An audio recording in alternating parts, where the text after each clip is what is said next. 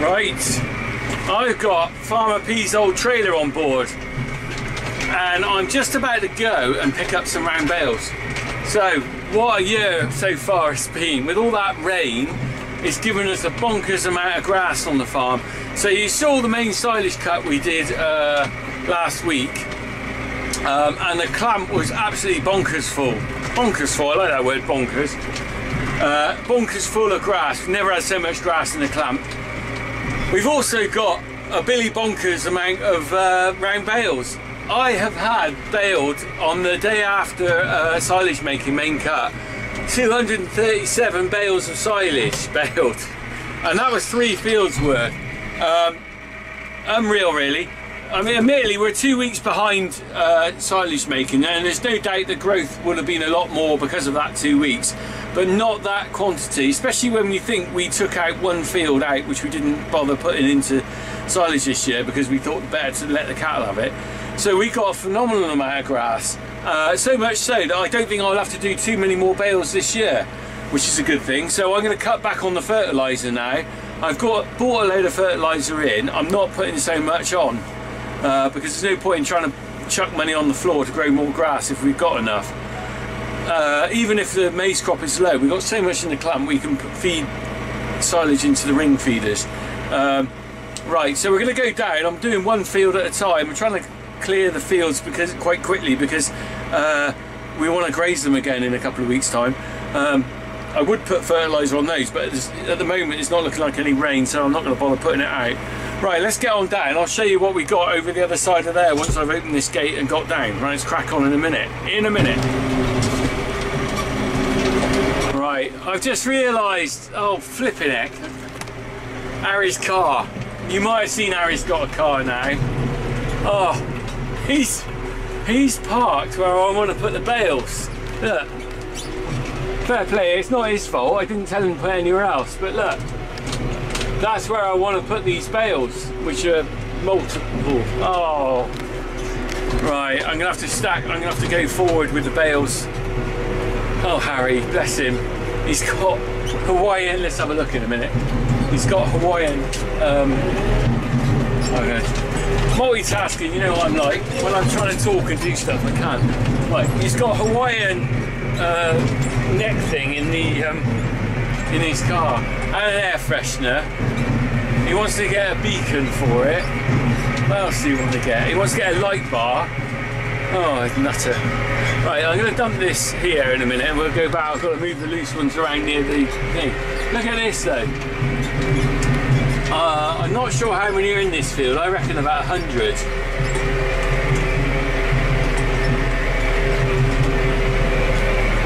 Ridiculous amount.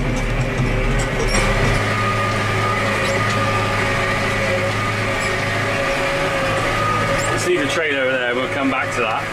Well, there's a lot of, I say a lot, there is a lot of bales everywhere. There's quite a few bales up here that are just randomly placed around where I'm going to be parking the trailer. So I want to move those first of all, and then I can drive the trailer up there. Right, put 4-wheel drive on. It's really hot. Is the word muggy? Muggy, muggy, muggy. Oh, wake up, muggy. I think I've got something to say to you. It's late September and I really should be back at school. All you did was wreck my bed and in the morning kick me in the head. Oh, Maggie, I wish I'd never seen your face. I know you've missed my singing. There it is. Ross Stewart's got nothing on me, has he, really? Right, let's have a look. We'll go and have a look at his car where he's parked it. I've got this bale here. Oh, about to drop that one through the things. Right. Let me just undo that. Oh.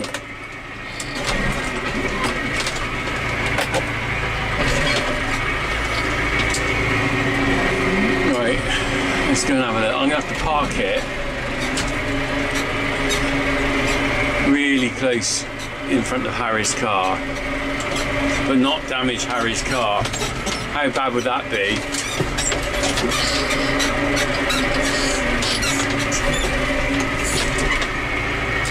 Right. Let's get out and have a look at Harry's banger. If you haven't seen it already in a video, now's the chance. Look at it, bless him. Look, he's got his priorities in life. Look, he's got his Hawaiian thing there. I don't know where he got that from. You see that in other cars, don't you? He's also got a cushion to sit on because he's not big enough. We haven't got him a cassette for his cassette deck yet. I think it's locked. But yeah, he's had a good old rally round in it. But I've got to move that. I'm going to bring the keys along this afternoon. I think I might be able to shift it. So I'm putting along here. This is the floor of an old barn. There used to be when I was a kid. Look at this. These lumps of concrete. That was the cow stalls there. This used to be, I think, a little old milking shed. My dad top knocked it down in the 1980s. It was corrugated iron, and we just put hay in it. You kind of look at, I mean, the bottom of this has been good for us, but you kind of look at it now and think, oh, we should have probably just kept it, really, because any old little shed, you know, even if it's an old leaky thing, was better than nothing, really. But at the time, it was just like, let's clear this old crappy shed. Of course, now you probably put a planning application in and get a flipping house on it. But that's the way it was in those days, wasn't it? No one was converting barns. It's interesting, the whole let's talk about policy at the moment. The policies have just changed again, haven't they, for barn conversions, and you can have up to 10 barn conversions on a farm, and I think you can, you know, providing it sort of meets what their requirements are, you can pretty well convert them. Well, when I was a kid growing up, there wasn't really, barn conversions were only in the infancy, really. There was the odd one who'd done it, but not many. And I'd driven by farms where they knocked down barns perfectly good. One not far from here I can think of, and one over there that was really lovely old stone barns. Sort of one lot was in the middle of a field, the other lot was on the side of the road, and they just flattened them. And that was 40 years ago, whereas now, crikey, if you had that barn, you're probably talking a few 100,000, even in a dilapidated state. But that was just how things have changed, isn't it? And you can't predict that. How about that? You know, so like with this corrugated iron barn here, you'd probably look at a 3-bed family house now and going, well, we can do something with that. I don't know, maybe not, maybe not. I don't know what the rules are for corrugated iron sheds, but hindsight, isn't it? Anyway, right, I'm going to carry on with this. Let's move a few of these, and then we'll go and move a trailer. Oh, I'm so hot.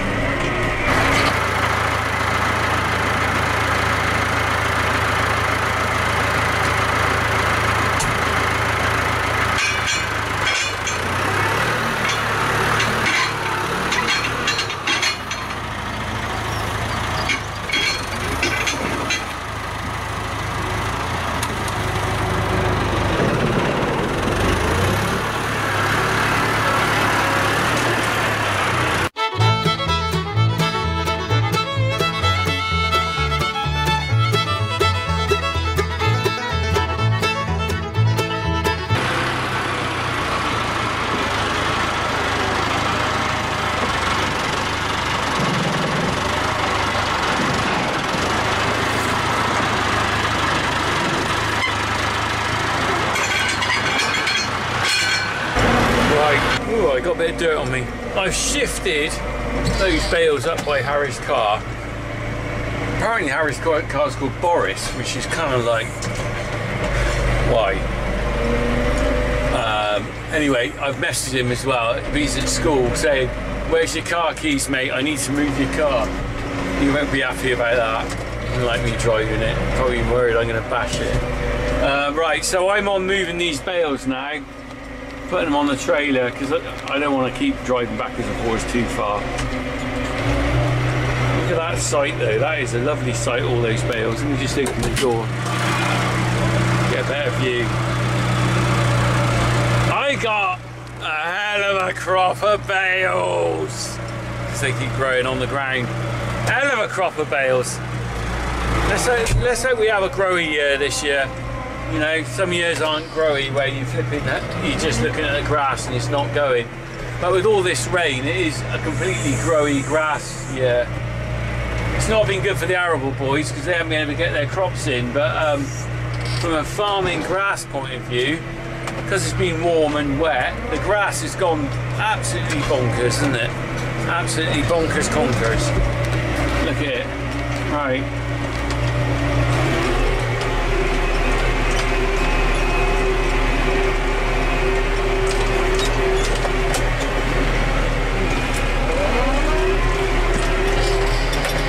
I really ought to clean these windows. They're not very easy to see out.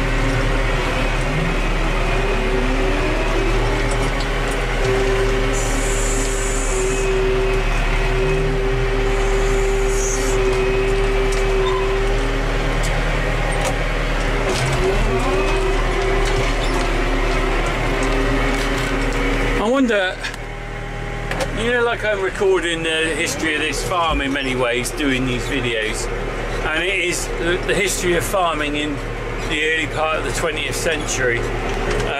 Okay, so I've got machinery from the later part of the, actually, you know what, it's the 21st century, isn't it? So I'm recording history from the early part of the 21st century, but I'm playing with toys that I've had from the 20th century. So this bale grab, bought in about 1990 stuff, tractor bought in 2003.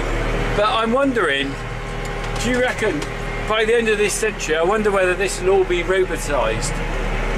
Because realistically, if you can get technology the way it's going, why do you need a human on a bale grab? If you could have it programmed to sort of like identify the bale area, I don't see why you couldn't have something that would pick up the bales automatically going around the fields.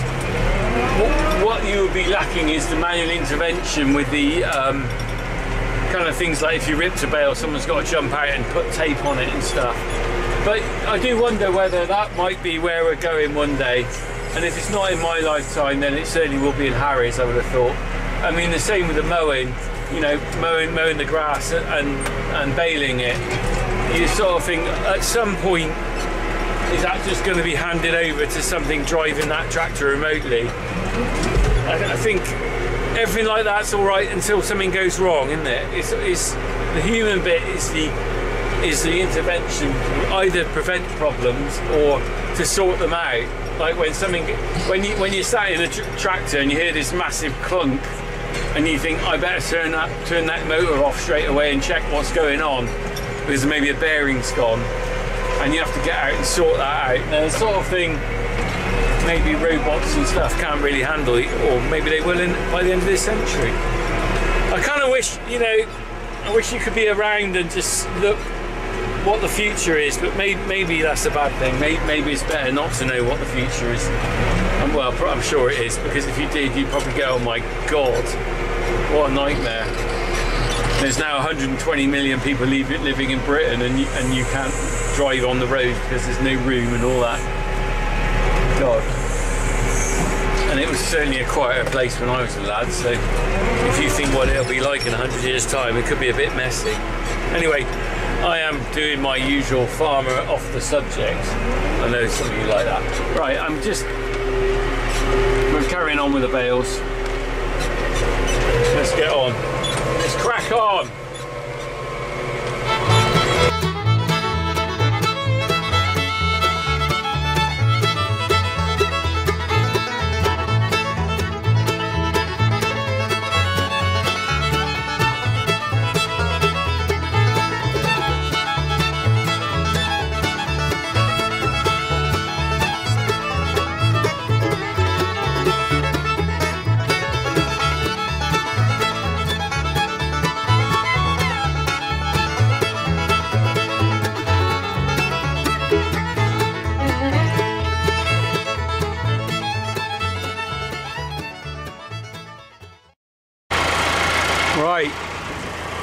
trailer's loaded.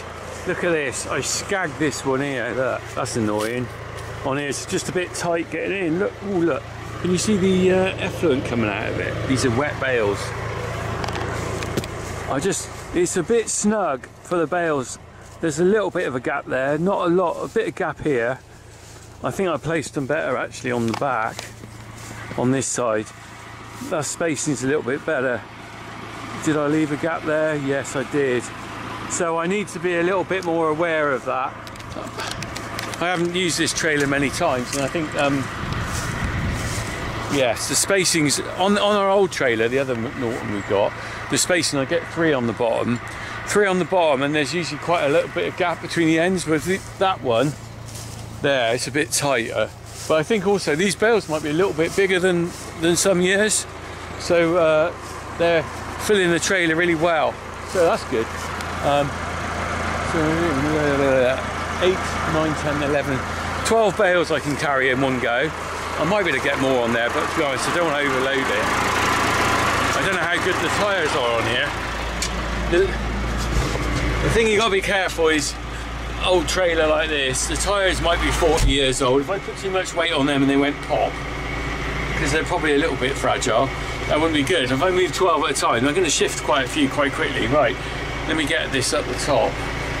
Hi-ho, hi-ho, it's off with my bales I go. La la la, la la, la la, la la. Oh dear. Right, do you know the thing about this job? Oh, it's feeling the weight of the, I should have put the 105 on. It's feeling the weight of these bales, I can tell you. I wonder how much they weigh each. They're going to be heavier than normal years, I think, because of the amount of water in them.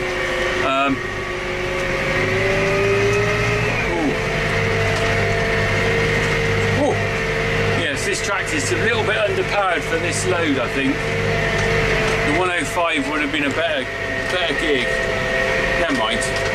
Right, let's get it up to the thing and park up.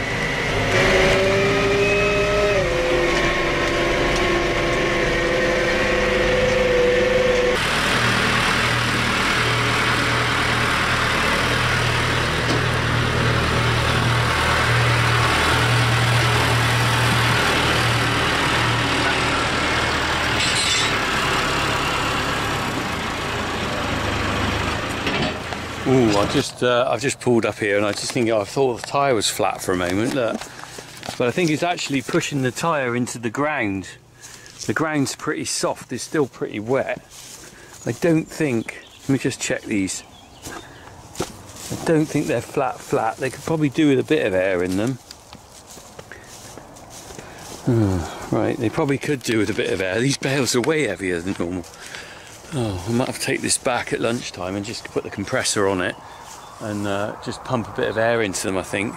But in the meantime, I'm just going to get this load undone, unloaded, you know what I mean.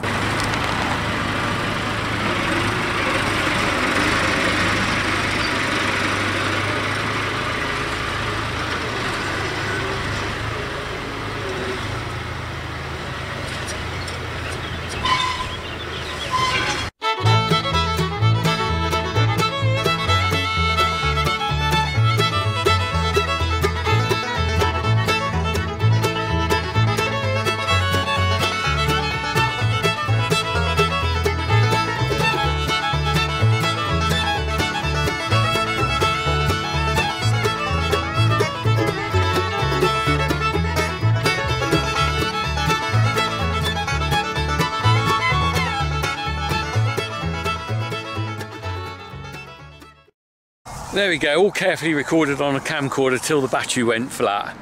Anyway, I've got all the bales off the trailer now. There it is, empty trailer. And I've also got my bale here that's ripped. There's a couple of, there you go, a couple of little holes. I got my tape. This stuff is phenomenally expensive now. It used to be about £5 a roll. And I looked it up today, and the rolls I'm using, this is a small one I think, the other one's a bigger one. About 12 quid a roll now. All this stuff you end up paying for. They didn't factor it into the milk price. It's just extra money for, so basically the moral of this is don't rip your bales because it's expensive to repair them.